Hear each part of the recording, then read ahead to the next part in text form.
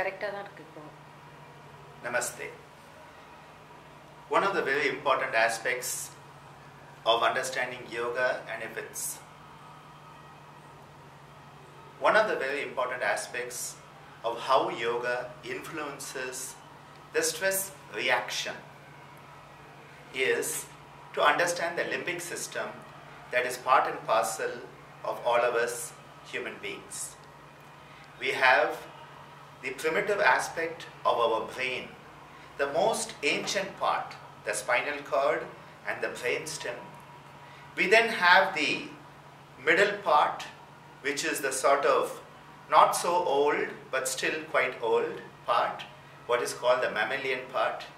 And then we have the cortex and the neocortex, the human part, that is the new kid on the block. What happens is that this limbic system, which as the name signifies, means something that goes round and round in circles, deals with our emotions. And once our emotions come into play, you know they keep on going round and round. And so, we have the cingulate gyrus, we have the thalamus, which is just above the connections of your spinal cord and brain stem. Here we have the hippocampus, that is the memory part, and then we have this amygdala, where we feel fear, anger, rage, and even the sexual responses. So we have the cingulate gyrus, that is part and parcel of the survival instinct. In yoga we call it abhinivesha, the klesha, the desire to survive at any cost. The hippocampus is that part that creates the memory and holds the memory. You remember when you spoke to me that way? Do you remember that day you disrespected me?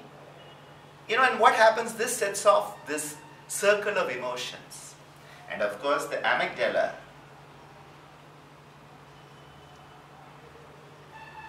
that is the center where the emotions, the fear of the unknown, that unsafe stranger, it comes in.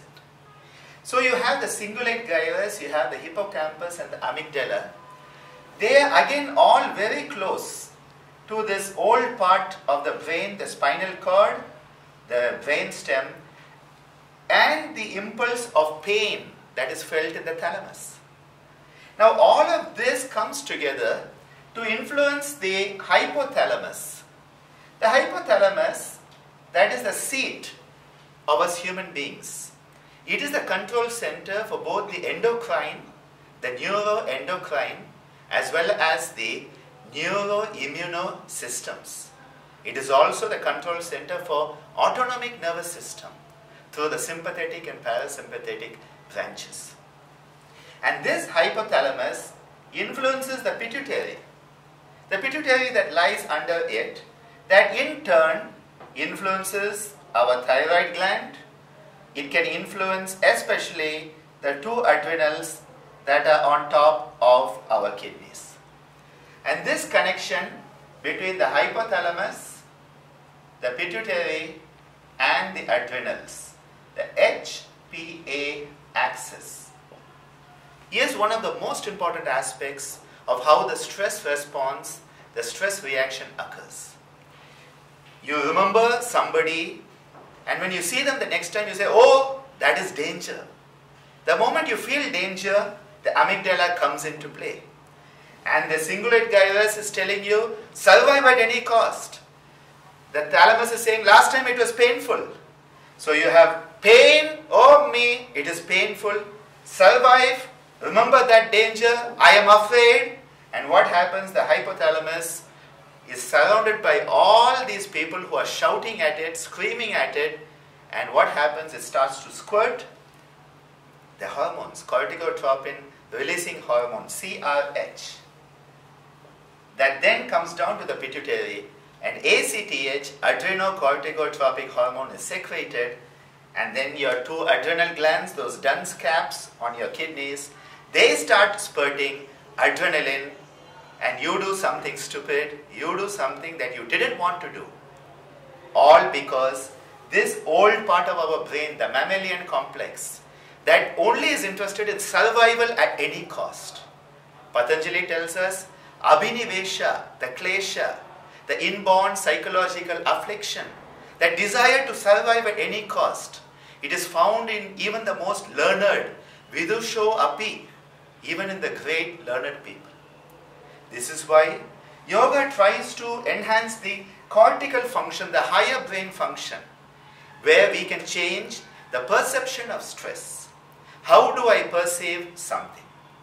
And the moment that higher control comes, we can start to control these emotions.